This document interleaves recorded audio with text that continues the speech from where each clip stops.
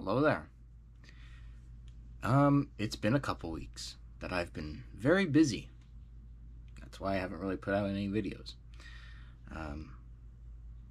Yeah, just busy with life, work. But I've been still keeping even more busy, I guess, outside of work with the props and everything. I've not been idle in that regard. Been on a real Fallout 4 kick as far as making things. You know, made the video, I put that up about the fusion core, but there is definitely more where that came from. And I thought I would do sort of how I tackle projects, you know, step by step, how we were taught to do it in Autodesk Inventor. You know, you make a sub-assembly, you make all your parts, and then you put them together in sub-assemblies, and then you bring the different sections together. So I thought, let me make some videos about each different area. So we have a few little carrying accessories, things that I've made. We got a headpiece and other things, and each will have its separate video, and then after all that I'll have a final video that showcases everything put together. So I guess this will be the start of it, or technically the fusion core was the start of it. I don't know how loud the birds are in the background. They are an absolute menace at this time of day. But the first thing, mentats. Very simple. I don't actually have any candy or anything to put in there. That'd be a little extreme. Especially considering I'm thinking like I can make a lot of these. Maybe sell them, you know, for, I don't know, $10. That's like the price I see on a lot of these eBay and Etsy sites. I see them go anywhere from 10 to 15, so maybe I'll think about it. But I mean, I got 3 of them right here, and actually off of Amazon I ordered literally a pack of 24 just plain metal cases, because you know, my initial thought was like, oh, I can use an Altoid tin, but that raised lettering on the lid, you can't really hit it out. You'll just damage and mess up the metal. So I ordered plain, just smooth, no raised lettering little tins. Painted them with a matte white enamel spray paint, and then I printed out my own stickers. It's that simple, really. There's really not much else to describe. I mean, here's a little close-up. You can kind of see. But not too much to tell on that. Something very easy to make and throw together in bulk. Another in bulk thing, though this one was not nearly as easy, oh, I tell you.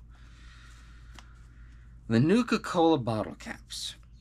Now, you can, I think, I don't know, fact check me on this, I don't know if you're able to just order bulk amount of bottle caps, but I've saved bottle caps over the years, so I had quite a few available, and I then placed them all down, spray painted them all red, give it a couple coats, but then getting the actual labels on these was such a pain.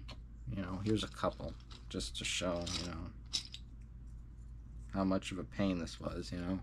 Nuka-Cola. But some of these bottle caps come from like Coke, some come from Cheerwine, some, I don't know, I had my parents, whenever they have guests over, tell them keep the beer bottle caps even, so all sorts of things. But they've all been assimilated under the Nuka-Cola label, much like the actual company in-game just buying out smaller local companies. Very lore accurate.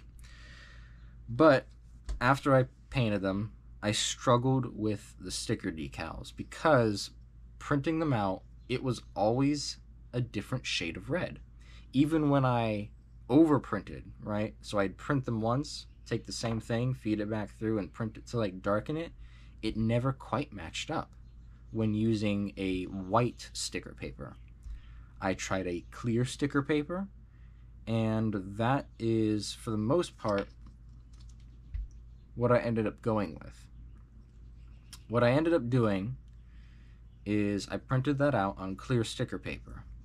Thing is, when you peel it out, how the computer and everything processes it is that the white lettering is registered as nothing, right?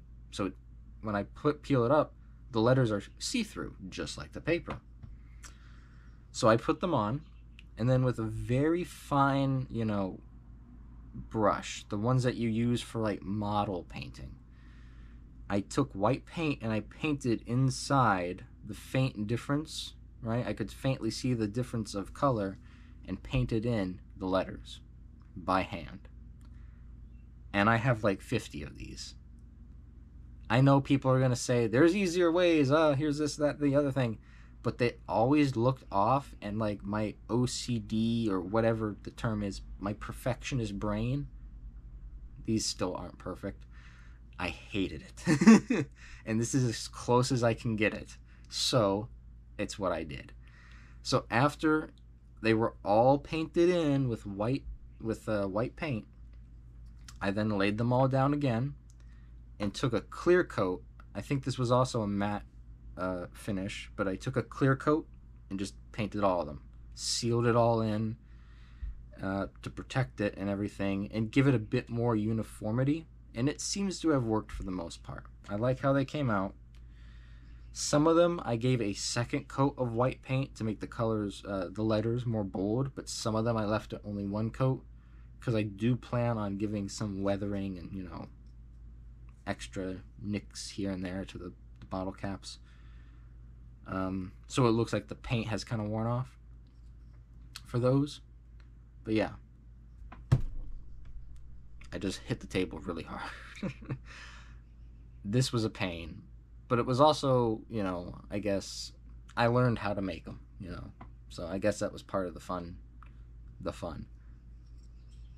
But yeah, for about a day or so, I was truly stumped. And now I got a whole satchel of like 50 of these things. So again, that is another bulk thing, but depending on how you tackle it, it can be easy or it can be very hard, depending on how precise you want it to look. Now the final one is actually still a work in progress, right? The stim packs. Oh boy, the stim packs. Again, I ordered these parts off Amazon, and for the Amazon stuff, this is a note to future me to try to link the exact things I bought for this type of stuff. But what I did is I went ahead and I purchased 2 pressure gauges, very cheap, basic pressure gauges. Don't overthink it. And then I bought 2 of these hypodermic, like veterinary needles. So let me get the other one here. Got 2 of them. They're not finished, of course. I have these foam dowels, and I basically drilled through, and the actual syringe part, right? There's the actual rod. I can't take it apart because I glued everything into place. Yeah, I then set that over the rod, glued it into position, locked it in. I then stuck the actual nozzle, which perfectly fit right over the rod. So perfect fit. Little loose, so you're still gonna have to glue it, hold it in position, and let it set. It's gonna be a little tricky because the original handles, thankfully, they screwed off. So I was able to put that on top. And this part here, again, can't really disassemble because I glued everything in. Should have thought about that. The inside here, this is actually a separate glass tube that comes with it. You're able to take it out. You're able to unscrew and disassemble the whole thing. I took both tubes out on hooks, hung them up, and I spray painted them red, and then simply put them back in. Easy. I will note, if you do buy these, you can see a bit of discoloration, some spots down there. These tubes were coated in some sort of oil. I don't know why. But they were. So I will say, as a warning, take rags, multiple rags, because apparently I still didn't get it all. Really take soap, hot water, whatever, get the oil off of there so that your paint will properly adhere, right? And also still give it like 1 or 2 coats, just to make it more bold and even. Once that was all done, I put it back together. Conveniently, you can twist this separately into place. So I lined it up, glued it in, and that's basically it. From here, I'm planning on grinding down, taking my angle grinder and sort of evening these out. That way, I'll be able to take foam cutouts, those plus symbols on the side, and then put 2 little layers right there on top. Like that. And then probably a little thin piece of foam or something right here to fill out the neck. And then I'll paint it, cover it up in tape, and right here, paint over it. The biggest challenge, I think, is finding a fake, like, flimsy replacement that can act as a needle, or I'll just leave it like this. If I can't find a thin, fake needle piece, I will just leave it like this. But that's the stim pack. And I think for where I'm at right now, it actually looks pretty good. It's a little forward leaning, but it's real nice. And another thing, something I haven't yet tackled, is that the way with Amazon and a lot of these shipping parts and stuff, everything's made in China. That's not lore friendly to Fallout. You're gonna have to find a way to grind. There's these little weird Chinese characters here. I'm gonna have to find a way to grind that off, polish it over, and get rid of that, because no communist parts in my in my American stim packs. So it's gonna be that. Let me think real quick. Any other small things I've made Fallout related? Things I haven't made yet, but what I've thought of. I've got stuff on standby. Radaway pouches? No. Yeah, Radaway pouches. I have some prop blood bags that I bought from Party City last year. Never used them. I was going to use them as part of my Sarah's Victoria cosplay. I never got around to that for some reason. I should probably implement that. But I'll take some of them, set it aside as Radaway pouches. And then some old bottles. Let me see. Yeah, some old, like, medicine bottles. This can be used for Rad-X. I'm thinking just like some maroon-ish paint. Put it on there. What color's the cap? I think the cap is like just black or like a vanilla color. I'll have to look that up. But yeah, just repaint this whole thing. The label, you can actually pull the label if you dig into the game files. You can pull up the texture for the Rad-X bottle. So, and then you can also just look up a way to convert the file to like a PNG and do it that way. I actually have the PNG or JPEG stored, but you can literally pull that from the game, and print that up. So that's easy. But that's, again, that's a future little thing. And I do think that's about it for this video. Those are all the little accessories that I'm going to have as part of the cosplay. Mostly medicine, mostly chems. Mostly chems and caps. I think I might actually call the video that. I hope you enjoyed.